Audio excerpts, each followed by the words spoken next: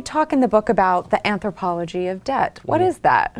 So while I was traveling around the world looking at money, people almost universally see money as a way to measure debts. So just if you think about it as an inch or a kilometer is a measurement of distance, think about money as a measurement for debt, right? And so, for example, I was in Japan and I bought some really delicious fruit for a friend of mine. And he said, Kabir, I cannot accept this from you. And I said, well, why not? He says, well, you're leaving back for New York. I'll never be able to repay this. And the word arigato in Japanese means it is too difficult, meaning it's too difficult for me to accept this. Sumisayan, another word that means thank you, is an apologetic saying, I really can't accept it. Do not give this to me.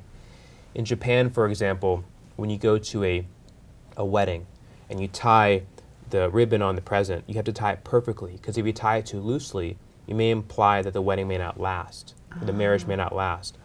When you go to a department store, right, you have to make sure that they're wrapping the present, because if you do a poor job, you may imply that that you haven't spent the right amount of time packaging the present. Wow. So why do I? These are all these cultural quirks. Wherever you go in the world, there's all these cultural quirks around how people deal with debt, right?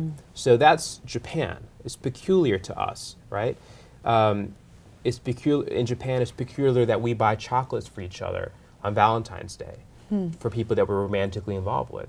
70% of women in Japan report buying chocolates to men they feel obligated to who have helped them in their career. It's called obligation chocolate, choco ungiri, right? And so that's peculiar. And I've given the example about Jamie Dimon. He keeps, in America, he keeps a list in his breast pocket of people who owe him something.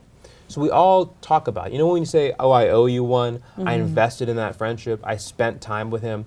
We're all tracking who we're good with and who we're not good with, right? And so that idea of money is debt is so universal to how we live and how we harmonize with people in the world.